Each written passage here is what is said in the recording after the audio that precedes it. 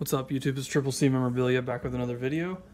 I've got some really cool items to show off today. I recently won a Razz on a Facebook group, and I got some big stuff in this. I'm pumped to show it to you guys. In the back, I've got two cards. It's kind of showing what all I've got.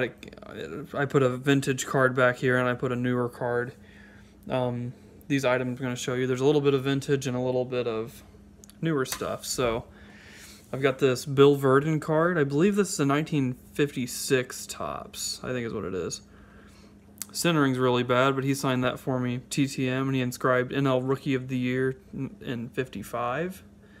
So that's a cool one. It's one of those jumbo cards. That's why I've got it in one of these top loaders. Also, I've got this card right here. It's this was actually a stadium giveaway at my first game at the new stadium. My first game at Busch 3, and they gave these out, and they've got the inaugural season logo on them. These were given out the year they won the World Series, and so this was signed by Jeff Suppan. Then he inscribed 06 World Series champs. I've been working on trying to get some of these signed by some of the guys that were on this team. Everybody in that set I've been trying to get signed. I've got a decent stack. Of course, I'm missing like Pujols and people like that, but I hopefully will be able to put that together one of these days.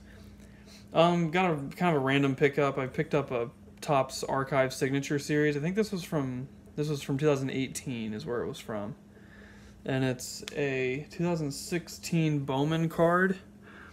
It's Stephen Piscotty's rookie card, and it's autographed and numbered to 72, right up there. This was really cheap, and Piscotty was one of my favorite players whenever he was a Cardinal, and he just recently made his return back to St. Louis with the A's.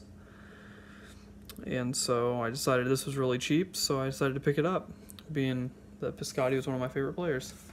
Alright, here's the thing I really wanted to show you guys. I entered a Razz. I spent $35.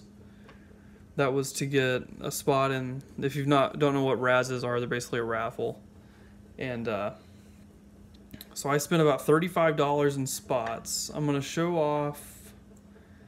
I'll do this. It was 5 baseballs and a Beckett graded card. So some pretty cool stuff. One baseball is definitely a lot better than the others, but this was one of the ones that I got. It's a Shelby Miller baseball. It's Rawlings official Major League, and it's actually MLB certified. Sign on the sweet spot in blue right there. So Shelby Miller, obviously no longer a Cardinal, but cool to have that one. I'll show this one next. This one is of Aaron Miles. He inscribed it 2006 World Series champs. He also inscribed, it's hard to see, 364 postseason, that would be his batting average, 281 lifetime batting average, and a 360 lifetime ERA. He was their emergency pitcher whenever they needed a pitcher to come in late in the game. Aaron Miles was the guy they called, so that's a nice one.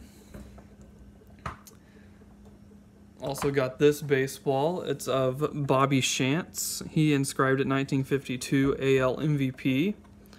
This actually came from one of those TriStar Hidden Treasure boxes. They sell those boxes with all those random autographed baseballs. That's what this one came from. So that's a nice one. These all came in the same group too. So yeah, all the winnings were these 5 balls, and I'll go ahead and show the card off. It's a 1968 Topps Roger Maris. It's a graded 9, so that's a very nice card. It's the Beckett BCCG grading, the Beckett grading on that one, so that's a nice one. I usually do PSA, but I'm not gonna. I just entered this Razz, and of course I'll never pass up a 68 Topps graded a 9. That's an awesome card. Got this baseball. It's of Ted Simmons. You may know him with his time, I believe, it was with the Brewers and the Cardinals. Obviously, he's inscribed Cards Hall of Fame 2015.